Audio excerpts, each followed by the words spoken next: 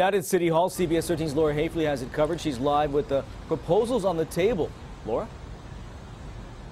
Well, since the death of George Floyd, calls for police reform have swept the nation. Protesters taking to the streets in major cities all over the country, including here in Sacramento, which has used Cesar Chavez Park as kind of a home base for demanding change.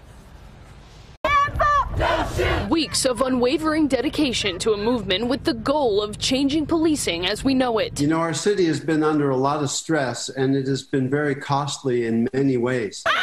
Demonstrations pushing Sacramento City Council to hold a special meeting unveiling a slate of new police reform initiatives. One is to forevermore have independent review when it comes to officer-involved shootings. An inspector general would be authorized to investigate officer-involved shootings and use of force incidents. If it's third-party and independent, I think it's a good idea, but I also think it has to be in conjunction with being community-based. And police reform advocates like Ken Oliver are pushing for community involvement across the board. We've seen across this country that police aren't held accountable even when there's special task force or special prosecutors involved. City Council also considering having community organizations respond to certain 911 calls as opposed to requiring officer involvement. Mental health is the unaddressed issue of our time. A lot's being asked of the police to assume many different roles that they don't necessarily have the experience or the training to do, and we see the level of brutality and violence because of that. The council will also take another look at recommendations that were issued by the Police Review Commission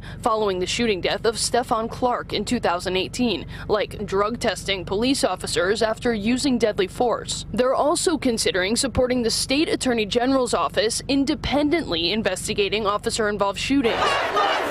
New ideas inspired by the community to help make Sacramento safer. And community members are hoping at least some of these changes are adopted in the coming months.